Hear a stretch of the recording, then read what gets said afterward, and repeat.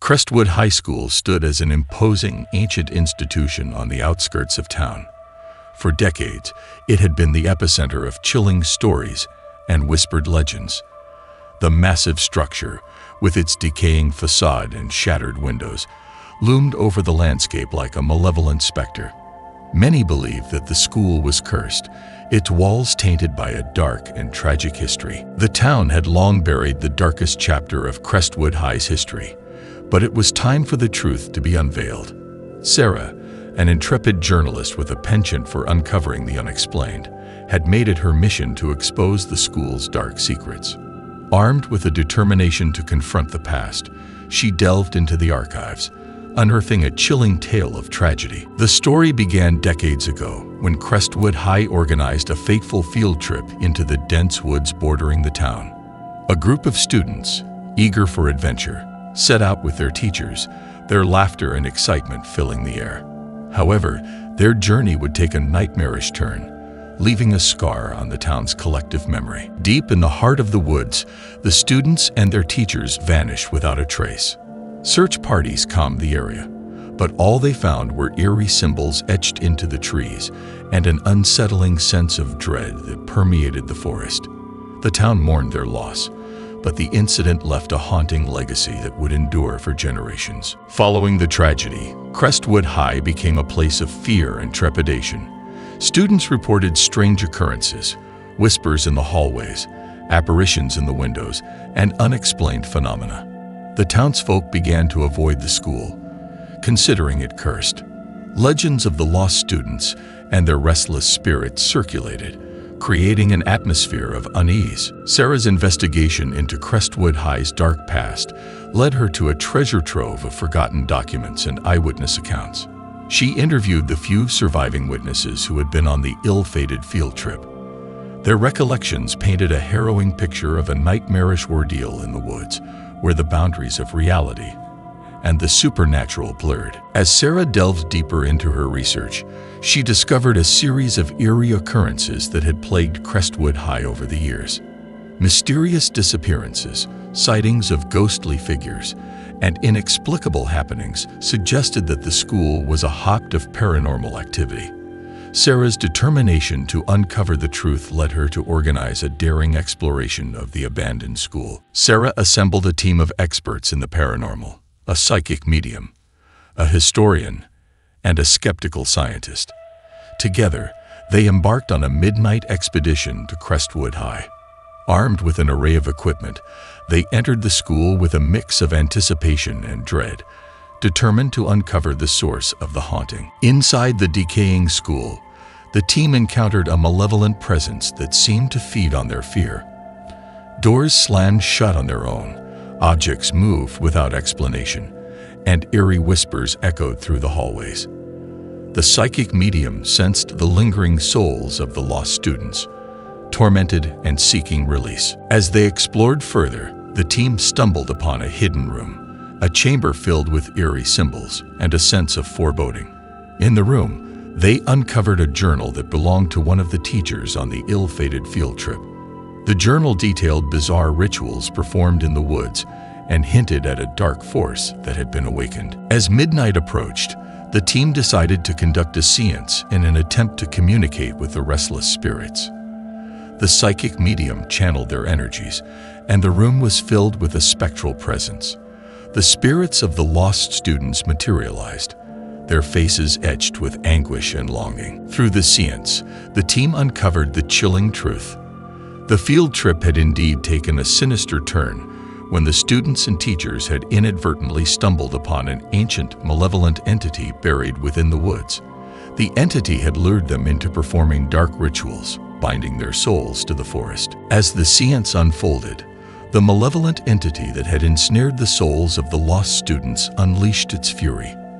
The school itself seemed to come alive, with walls shifting, rooms transforming, and a maelstrom of paranormal activity.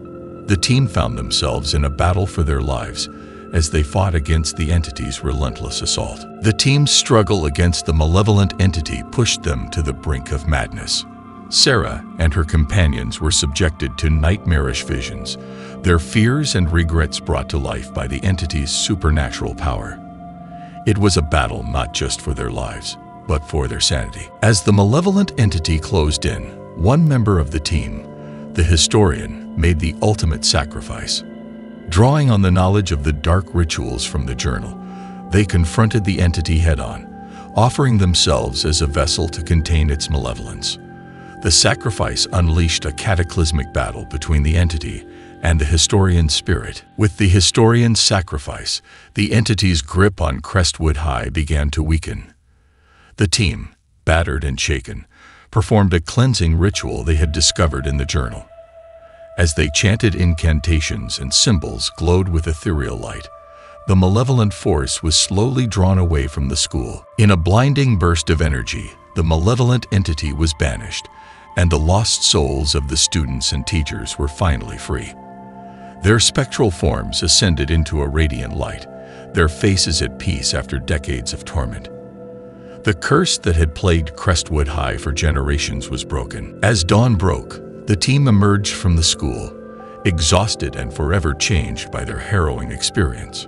Crestwood High, once a place of darkness and despair, stood silent and empty, but the malevolent legacy had been purged. The town, now aware of the truth, came together to honor the memory of the lost students and teachers. A memorial was erected in the woods, and the tragic events were acknowledged as a solemn part of the town's history. Crestwood High, no longer haunted by its past, began a process of renovation, breathing new life into its halls. The town's scars ran deep, and the haunting memories of Crestwood High would never truly fade. But as the years passed, the school transformed from a place of fear into one of resilience. The echoes of the forgotten were heard less frequently, replaced by stories of survival and redemption. Though the malevolent entity had been banished, the team knew that some mysteries were destined to remain unsolved. The woods that had harbored the darkness still held secrets, and the true nature of the entity that had ensnared the lost souls remained a haunting enigma. As the world turned and generations passed, Crestwood High and the surrounding woods stood as a reminder that the past could cast a long and chilling shadow, and that some mysteries were destined to remain shrouded in darkness for all eternity.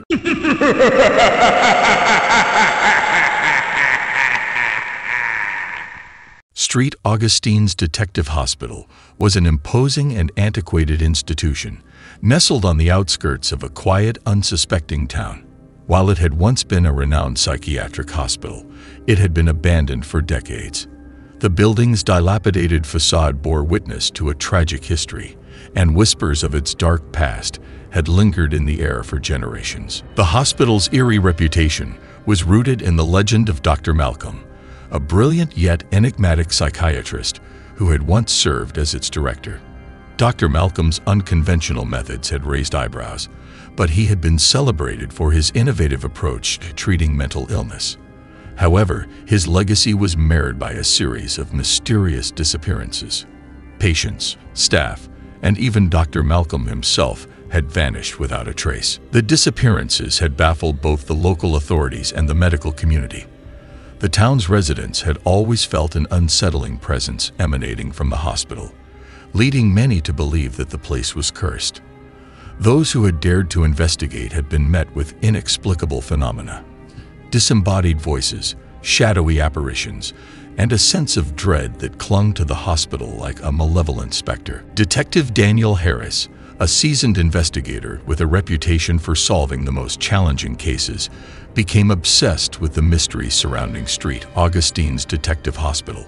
Haunted by visions of the hospital's shadowy corridors and the anguished cries of the lost souls, he was determined to uncover the truth. Intrigued by Detective Harris' relentless pursuit of answers, a wealthy philanthropist named Robert Sinclair acquired the hospital and announced plans to reopen it as a state-of-the-art detective training facility. Despite the town's protests, Sinclair's influence and resources were too vast to be challenged. As the hospital underwent renovations, a new batch of aspiring detectives arrived for their training. Among them was Emily Parker, a gifted young detective with a troubled past. She was drawn to St. Augustine's Detective Hospital by a mysterious calling, an inexplicable connection to the institution's history. Shortly after their arrival, strange occurrences began to plague the trainees. Objects moved on their own, chilling whispers echoed through the corridors, and a sense of unease settled over the hospital. Emily, with her keen intuition, was the first to sense that they were not alone within the decaying walls. Emily's visions led her to a disused wing of the hospital, where she encountered the spectral figure of Dr. Malcolm. His eyes held a tortured wisdom, and his spectral voice revealed the horrors of his final experiment, a forbidden ritual that had unleashed a malevolent force within the hospital. The malevolent force, a shadowy entity that thrived on fear and despair, had been set free by Dr. Malcolm's reckless experiment. It sought to consume the souls of the living and trap them in an eternity of torment. The hospital's tragic history had become a breeding ground for vengeful spirits. Emily, Detective Harris, and the trainees found themselves in a battle for their lives as they confronted the malevolent force. The hospital itself seemed to come alive, with walls shifting, rooms transforming, and a maelstrom of paranormal activity. They were subjected to nightmarish visions, their deepest fears brought to life by the entity's supernatural power. As the malevolent entity closed in, the trainees were pushed to the brink of madness. Emily's determination to uncover the truth about Dr. Malcolm's experiment had made her a target of the entity's fury.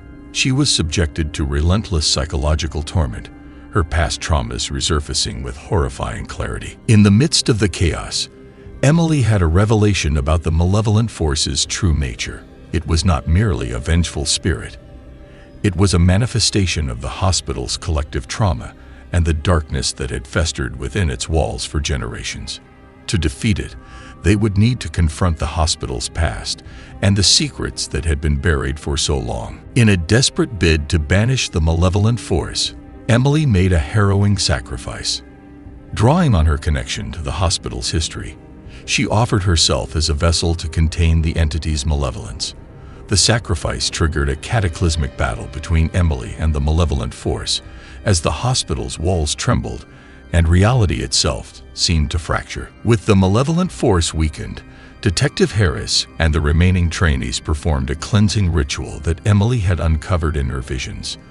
As they chanted incantations and symbols glowed with ethereal light, the malevolent entity was drawn away from the hospital and into the light. In a blinding burst of energy, the malevolent entity was banished, and the lost souls of the hospital were finally free. They ascended into a radiant light, their faces at peace after decades of torment. St. Augustine's Detective Hospital, once a place of darkness and despair, had been cleansed of its malevolent history. As the dust settled, Detective Harris and the trainees emerged from the hospital, forever changed by their harrowing experience. St. Augustine's Detective Hospital, no longer haunted by its past, began a process of transformation, turning into a state-of-the-art detective training facility. The town, now aware of the truth, came together to honor the memory of those who had suffered within the hospital's walls. A memorial was erected, and the tragic events were acknowledged as a solemn part of the town's history. St. Augustine's Detective Hospital, once a place of fear, became a symbol of resilience and redemption. The town's scars ran deep, and the haunting memories of St. Augustine's Detective Hospital would never truly fade. But as the years passed, the hospital transformed from a place of dread into one of hope and renewal. The echoes of the forgotten were heard less frequently, replaced by stories of survival and redemption. Emily, forever connected to the hospital's history, continued to investigate the mysteries surrounding Dr. Malcolm's experiment. She uncovered long-buried documents and hidden records, gradually piecing together the full extent of the malevolent force's origins and the secrets that had been concealed for so long. As Emily's investigations continued, she realized that the malevolent force had not been fully vanquished. Its remnants still lingered, seeking to reclaim what had been lost. Emily, now a seasoned detective, knew that she would need to confront the malevolent force once more to protect the town and ensure that the hospital's dark legacy would never resurface. The malevolent force may have been banished from St. Augustine's Detective Hospital, but its legacy endured, As Emily delved deeper into the mysteries of the past, she realized that the malevolent entity was merely one piece of a larger, more sinister puzzle. The battle against the shadows was far from over, and Emily would need to face her own demons as she unraveled the town's deepest, darkest secrets. And so, the haunting legacy of St. Augustine's Detective Hospital continued, its echoes reaching far beyond its decaying walls, reminding all who encountered it that the past could cast a long and chilling shadow, and that some mysteries were destined to remain shrouded in darkness for all eternity.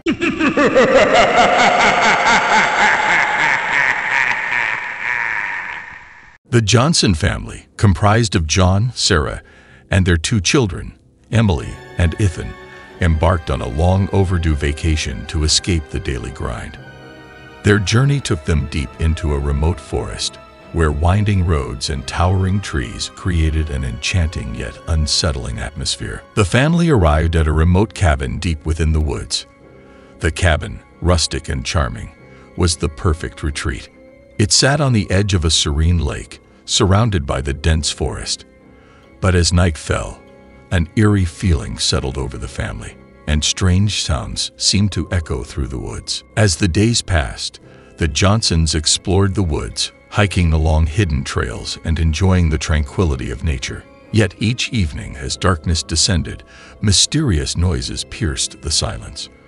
Whispers carried on the wind, and eerie laughter echoed through the trees, leaving the family on edge. Odd occurrences began to plague the family. Personal belongings vanished without a trace, only to reappear in strange and unsettling locations. Emily's favorite doll appeared perched in the branches of a tree, and Ethan's backpack materialized in the middle of the lake. John and Sarah couldn't shake the feeling that they were being watched. One night, the family heard a tapping at the cabin's windows. When they investigated, they found a tall, shadowy figure lurking in the darkness. It vanished before they could react, leaving behind a lingering sense of dread.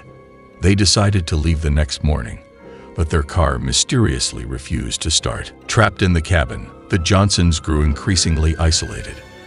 They ventured into the woods in search of help, but found themselves turned around and disoriented.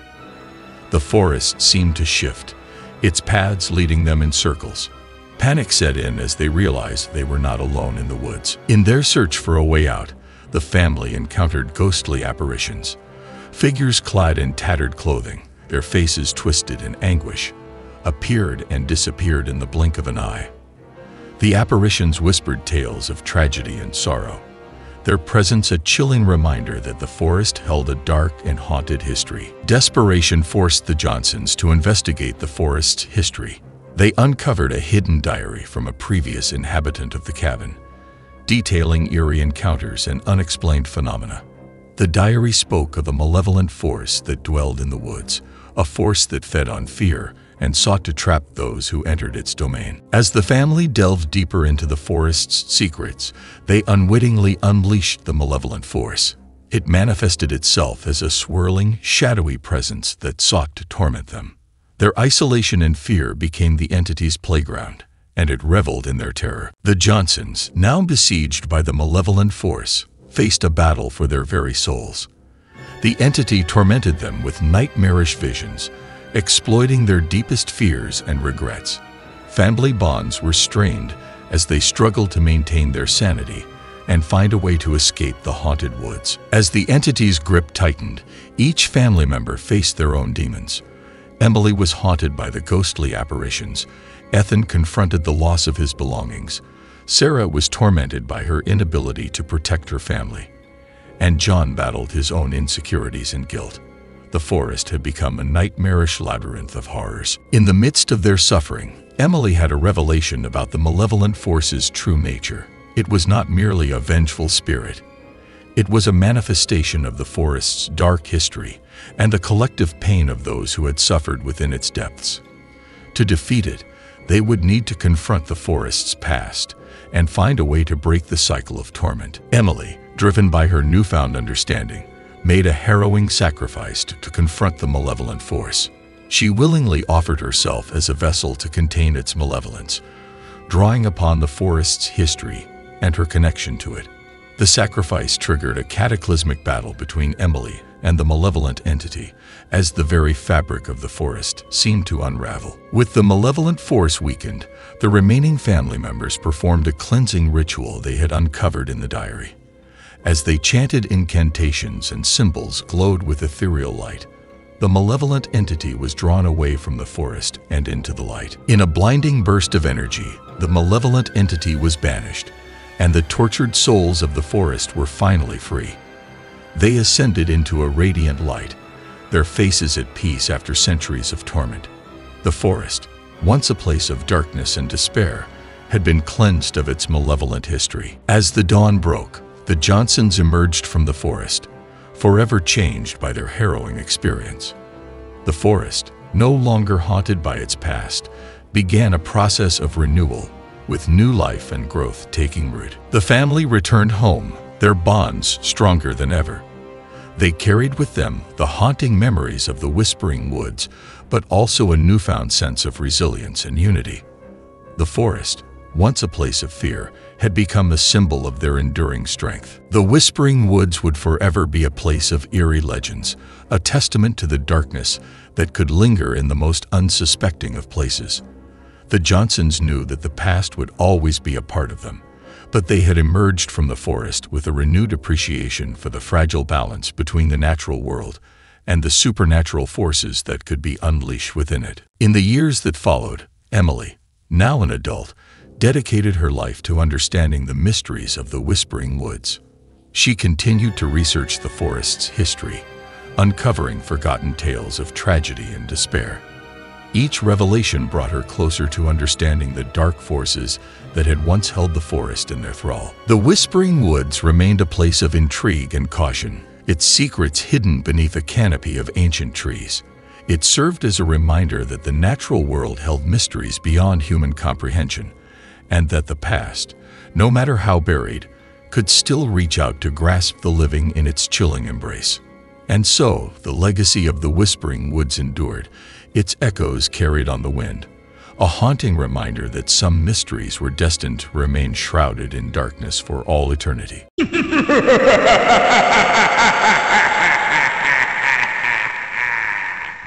Holy shit, it's a grizzly. Shut up, whispered I. I crawled over to a gap in the shrubbery to see better. I asked Richie to hand me his binoculars. It took a few seconds to find it. There was a large brown spot visible on the hill. I focused, and when the edges became clear, there was no doubt. It was a freaking huge bear. I watched him for a long minute. His head was turned to the side. He was just standing in one spot. I figured he was probably about to nibble one of the many blueberry bushes in the neighborhood. But that was odd. Even if it was eating in one spot, you'd think there was some movement. And this thing looked like a statue. Richie picked up the binoculars again. "What's it doing?" he asked. "I know. It's weird," I said. "Watch out for the cubs. Maybe she's acting weird because she can smell us." But we're on the leeward side. With these thoughts, we sat there for about 20 minutes, just watching and getting more confused by the second. Richie was starting to get worried. "We have to do something," he said. "Like what?" "I don't know, but we have to keep moving if we want to make camp before dusk. And we sure can't go back to the car now, because then we'll definitely be walking in the dark." Even armed with a big can of medicine, we both began to fear that the bear might be rabid or something. There was an entire soccer field before us, but grizzlies can cover that distance faster than a running human. It was too close to the trail to keep going. "Okay, I'm going to try something," said Richie, pulling out a pneumatic siren. "Are you serious? You got a better idea. That should scare away everything in a 5-mile radius." He was right. I didn't have a better idea, at least at the time. Now I wished I'd said to just turn back to the car and drive all the way home, not even stop to pee. We can use empty bottles, for that matter. They say some bells can't be removed. Turns out the same can be said for air horns. God help us. Richie pressed the button and let out this horrible scream. Nothing happened. The bear didn't move an inch. Richie gave it a few more times, so long and loud that by the end of it we were dizzy. We started up the trail in a daze, dragged along by the animal despite all our natural instincts. At this point, we just needed to know, why isn't he moving? We moved closer, both of us aiming our bear cans, ready for the slightest twitch. But there was none. We pulled ourselves up and turned around to face him. It was like a dream. It was staring at us, a mouth open with yellowed teeth, sharp enough to tear through bone, and an outstretched paw with claws so long they didn't even look real. None of those things were real. Not really. Because it wasn't real. That is, it wasn't alive. Not anymore. It was a stuffed animal. What the hell is going on here? Richie threw a rock at it, just to be sure. It bounced off the bear's unblinking glass eye. We couldn't help ourselves. We started laughing. It was so weird, but at the same time very cool. "This must be the place for the camp photo shoot," said Richie. "Haven't you heard of it?" asked me. Richie pulled out his cell phone to Google it, but predictably, there was zero connection.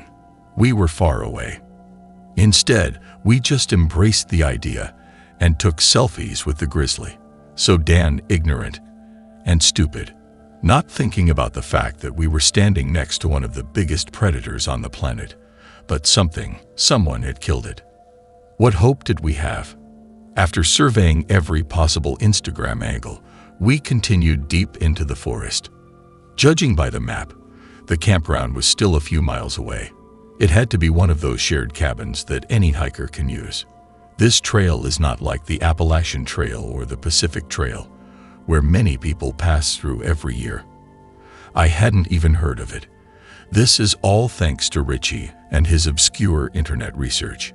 He's always trying to find something off the beaten path, a something cooler than everyone else. After that, things were good for a while. We got back into our usual rut of not wasting time and wrote off the bear as being kind of unserious and fun. Then came the meadow and the deer. There were 12 of them, white-tailed, 10 doe and 2 males. None of them moved, always grazing among the wildflowers. They looked at us with their big black doll's eyes. This time we didn't wait. It was immediately obvious that they were also fed up. We got off the trail and walked among them, stroking their painted wet faces and frozen wiggly tails, touched the large horns meant to attract mates. Was it the same thing? Was someone trying to lure us in? "You mean none of the sites mentioned them?" I asked. Richie shook his head, half in amazement, half in fear. "Who did this?" said I. We took pictures again, though our smiles were much more forced. If this was just some weird tourist trap, it was losing its appeal. Quickly, we walked on. The squirrel took forever to find acorns. The raccoon was climbing to treetops he would never reach. Birds sat silently on branches with songs lodged in their feathery throats. A coyote, howling, waited for a moon he would never see. I asked to go back. I didn't like this anymore. It wasn't right, but the sun was setting, and neither of us wanted to walk back in the dark, even though the forest seemed completely devoid of real life. Both predators and victims. Finally, we reached the campground. All that was there was a campfire and a small shed. Not a real hut. I was really hoping for something with a lockable door, but once we got the fire going, the fear subsided a bit. It was supposed to be a week-long hike, but we both decided we would head home in the morning. I couldn't wait. I counted down the hours, trying to sleep. I couldn't hear a cricket or an owl. We were awakened by a buzzing sound. It was so high-pitched that it must have been on the verge of being audible to human ears. It was deep into the night. The fire was burning faintly, barely, but as I looked around, I saw another glow coming from the forest. The pines glowed a white-green, pulsing light, and something mechanical pulsed in my head. Richie and I looked at each other, confused and frightened looks frozen on our faces. I wanted to scream. I wanted to scream and not stop until I was safely in my bed. I wanted the ruby shoes to just click and disappear from this moment. But all I had were dirty shoes. There was nothing left for us to do but huddle against the back wall of the awning and pray for it to end. I closed my eyes and asked God to save us. It seemed we were not alone. The sky began to fill with the screams of dead or dying creatures. They were howling with primal fear, trying to free themselves from whatever was out there behind the trees. I don't know how long it went on. It seemed like it would never end. And then suddenly, it was morning. I don't remember falling asleep again. It was as if someone had turned on the light, and here I was. And Richie was gone. He wasn't anywhere in the camp. I ran back down the path in the direction we had come from. I kept shouting Richie's name, but there was no answer. My legs and lungs were burning. I was ready to do this all the way back to the car. I wasn't going to stop. But then I did stop. I had no choice. I rounded a bend in the trail, and there stood Richie, looking at where the rest of the trail used to be. Now there was a wall of thorny shrubbery 12 feet high and impenetrable. It stretched into the forest on either side of the trail, with no end in sight. Richie's arms, legs, and face were covered in bloody scratches as he turned to face me. "I think we're lost," he said without any emotion. He dropped the crumpled map from his hands. "I'm sorry," he said. "This was supposed to be fun." Back at camp, I treated Richie's wounds with the first aid kit and tried to navigate the map. There is only one trail in and one trail out. Since the way back was closed, we would just have to move forward. A few hours' walk ahead was a small town. The note said it was a good place to stop for supplies, as it was the only civilization for a few days. That's where we headed. Not that we had any choice. I walked in front. Richie was practically in a catatonic state. He walked behind, completely silent. His fear seemed to have vanished, replaced by something worse. He was determined to accept whatever fate had in store for him. I tried to talk to him about what had happened that night, tried to theorize about our situation, but all I got in response was a dummy look. He must have been in a state of shock. I know he was. As we walked, we continued to encounter all sorts of woodland creatures. Rabbits stood next to their dead burrows. A rattlesnake drew back to strike with its mute maracas. A pack of wolves circled around an old elk, towering so high that its antlers touched the branches of the surrounding spruce trees, covered in sawdust. His hide was moth-eaten and peeling in places. How long ago had this dramatic scene taken place? Years? Decades? Our feet carried us kilometer after kilometer. Our minds were numb. Each new picture of the natural world was even more incredible than the last. We hardly noticed anything anymore. The first thing I saw was the steeple of the church. A white tower with a gleaming cross shining in the midday sun. It looked like hope. Appearances can be deceiving. We ran the last few hundred yards to the edge of town. The trees gave way to neat manicured lawns and a small main street of brick and storefronts. Richie and I felt the trance lift away from us, and tears ran freely down our cheeks. We had always thought of ourselves as forest people, much happier in nature than among humans. Now I felt like I could kiss the first stranger I met. But it didn't turn out that way.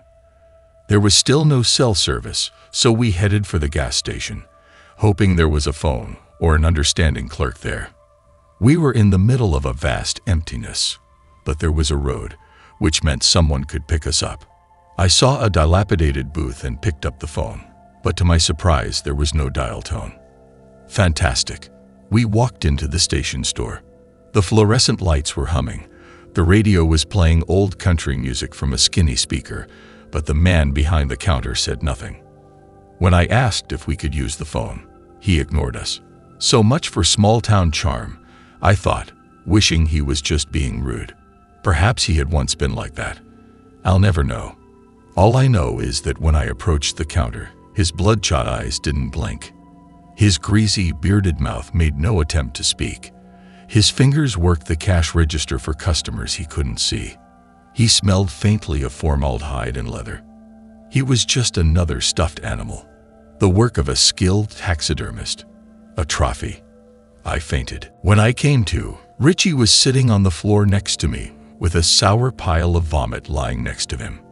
"Sorry," he said. Couldn't help myself. I could barely see him through my tears. "What are we going to do?" I asked. "Maybe it's okay," he said. "It could be some kind of weird art installation. Or a prank." No, it's not," I said. "Yes, I know." We gathered our strength and stood up. We checked the phone behind the counter with the same result, just as dead as the clerk. We walked out into the middle of the deserted street like gunmen at noon, mace cans in our hands instead of guns. We did the only thing we could do. We looked around. Every corner, every building was an intricate work of the commonplace and the everyday. There were children playing in the front yard, one of them ready to throw a bleached and deflated red ball. The mailman seemed to whistle as he worked, and the dog barked at his intrusion. The butcher was slicing a lacquered ham on a slicer not even plugged in, and his wife was smiling, and seemed to be asking him not to make it too thin. Dull-eyed drivers sat in cars that never finished turning into their driveways. Families prayed over food that had gone cold but would never go bad. We sought help at the police station. It was like a scene from the Andy Griffith Show put on pause, only if Andy and Barney's skin had turned waxy, green and gray. I borrowed a walkie-talkie from one of the officers, having no idea what the range might be, but figured it was worth a try. I really hope someone can hear this right now. It's hard to imagine there's anyone out there right now, but if there is, tell my family that I love them, and I'm sorry. Richie and I decided to spend that night at the church. I don't know if I ever believed in God, and I probably believe less now than I ever did, but it seems like if there was ever a time to pray, it was now. The people in the pews, all in their Sunday clothes, even though it's Tuesday, look serene. The preacher seems to be yelling about fire and brimstone, but they don't seem to mind. They are all models of serenity. I want the same thing they do. Tranquility at the gates of hell. I wake up from a dream. It was beautiful and noisy. So much beautiful noise. Traffic, honking horns, and rude drivers. TVs with annoying daytime shows. Kids playing, dogs barking. Rap music, country music, rock and roll blasting out of the speakers. People laughing, crying, screaming. There was a lot of screaming. Was that Richie? I run out of the sanctuary and into the street. It's bright outside. There's not a cloud in the sky. Just blue. So much blue. With a sky like that, nothing can go wrong. Richie is standing there looking at it too, soaking it all in. The whole thing was just nightmarish. So silly what the trail can do to your head. What a day it's been, Richie. Isn't it amazing? He doesn't answer, but I understand. Sometimes this world and everything in it can overwhelm you. When I was a kid, I learned a verse from the Bible. Be still and know that I am God. He is. He's just stunned that it's all so amazing. It has to be. It has to be. I'm just going to leave it for a while. We'll both just be calm.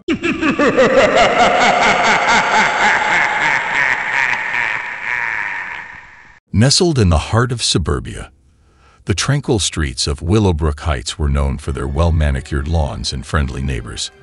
The Richards family, John, Lisa, and their 2 children, Emma and Ben, had just moved into a cozy 2-story home on Maple Street, hoping for a fresh start. As the Richards family settled into their new home, they couldn't help but notice their next-door neighbor, Robert Douglas.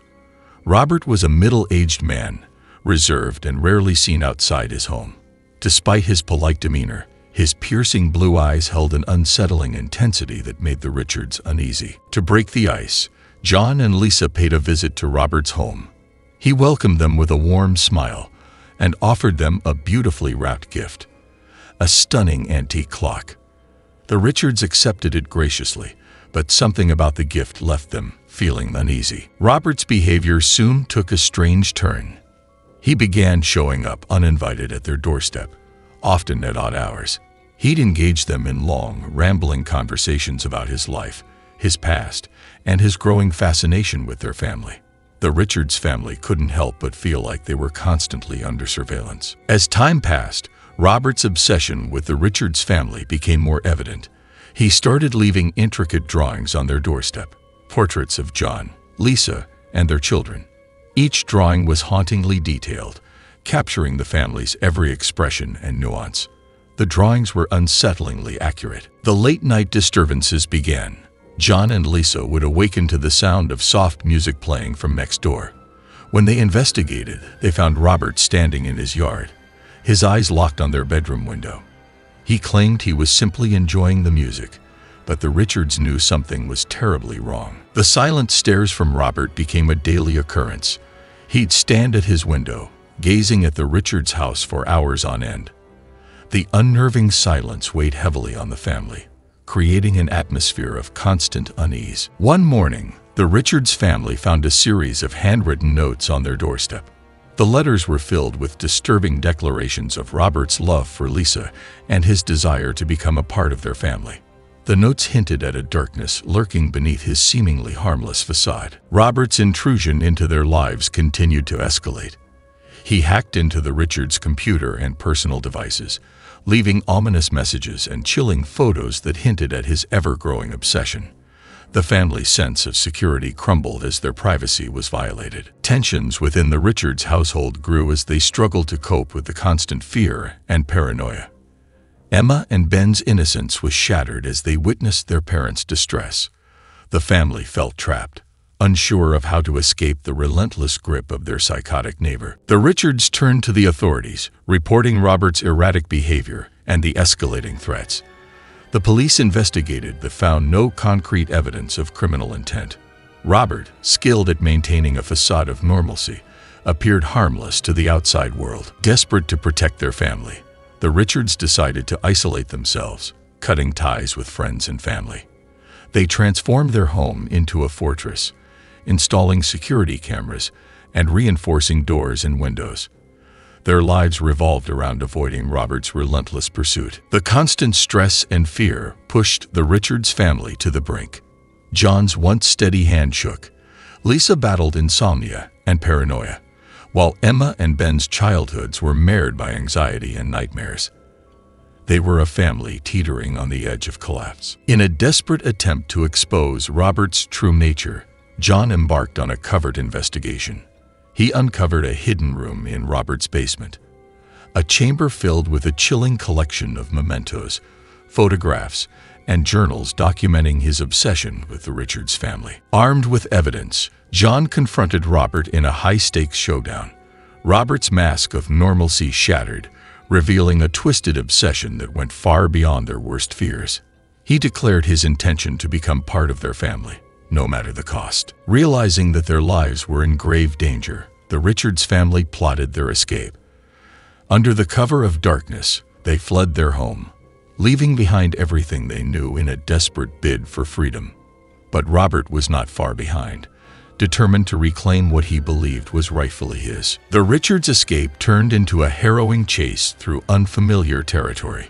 With Robert hot on their trail, they navigated treacherous terrain and encountered a series of perilous obstacles, all while battling fear and exhaustion. In a remote cabin deep in the wilderness, the Richards family made their final stand. Armed with their evidence and their determination to protect their loved ones, they confronted Robert in a tense and deadly showdown that would determine their fate. Years later, the Richards family still carried the scars of their traumatic encounter with their psychotic neighbor. They had relocated, trying to rebuild their lives. The experience had left them forever haunted by the knowledge that sometimes the most terrifying monsters lived right next door, hidden behind a facade of normalcy. The nightmare was far from over. Despite their escape, the Richards family knew that Robert still lurked in the shadows, his obsession unrelenting. They lived in constant fear that he would resurface, a chilling reminder that some horrors could never be truly escaped. And so, the legacy of Robert's madness endured, its echoes reaching far beyond the quiet streets of Willowbrook Heights, a haunting reminder that sometimes the most terrifying horrors could be found in the seemingly ordinary. The Richards family's escape had brought them to a remote, isolated town in a distant corner of the country. They hoped the vast distance would be enough to keep them safe from Robert's relentless pursuit. But as the years passed, their lives became a constant cycle of fear and paranoia. No matter where they went, the Richards remained on constant alert. Their once peaceful existence was now marred by security measures and precautions. They installed high-tech alarm systems, reinforced every entrance, and became experts in evading surveillance. They watched their neighbors closely, terrified that any unfamiliar face might be a sign of Robert's return. The toll on the Richards' emotional well-being was immeasurable. John, once a jovial and outgoing man, became withdrawn and consumed by guilt. Lisa struggled with debilitating anxiety and frequent panic attacks. Emma and Ben, robbed of their innocence, carried the trauma of their childhood with them into adulthood. The nights were the worst. Sleep remained elusive as nightmares and flashbacks of their harrowing past haunted their every moment of rest. The family members would often awaken in a cold sweat, their hearts pounding, convinced that they could hear Robert's menacing whispers just beyond the walls. A decade after their escape, the phone began to ring in the middle of the night. A voice, disguised with heavy modulation, taunted them with cryptic messages and eerie threats. The chilling familiarity of the voice sent shivers down their spines, and they knew that Robert was still out there, lurking in the shadows. Despite their best efforts, Robert continued to find ways to torment them. He sent disturbing packages to their new home, each one more unsettling than the last. Photographs of their daily lives, accompanied by eerie notes, served as a constant reminder that he was never far behind. One fateful evening, as John was returning home from work, he found his car vandalized with ominous messages scrawled in blood-red paint. Panic surged through him as he realized that Robert had somehow tracked them down once more, despite their tireless efforts to remain hidden. As the threats escalated, the Richards family was forced to live a life of secrecy and isolation. They distanced themselves from friends and colleagues, concealing their past and the terrifying specter that continued to haunt them. The burden of their shared secret weighed heavily on their shoulders. Desperation drove them to seek help from experts in cybersecurity and personal protection. They changed their identities, relocated yet again, and adopted new aliases. They lived in constant fear of the day Robert would discover their latest sanctuary. Despite their best efforts to stay hidden, Robert's relentless pursuit seemed never-ending. The family remained trapped in a never-ending nightmare, forever looking over their shoulders, forever haunted by the knowledge that they could never truly escape the horrors of their past. And so, the legacy of Robert's madness endured, its echoes reaching far beyond the quiet streets of Willowbrook Heights, a haunting reminder that some nightmares could never be outrun, and some terrors could never be laid to rest.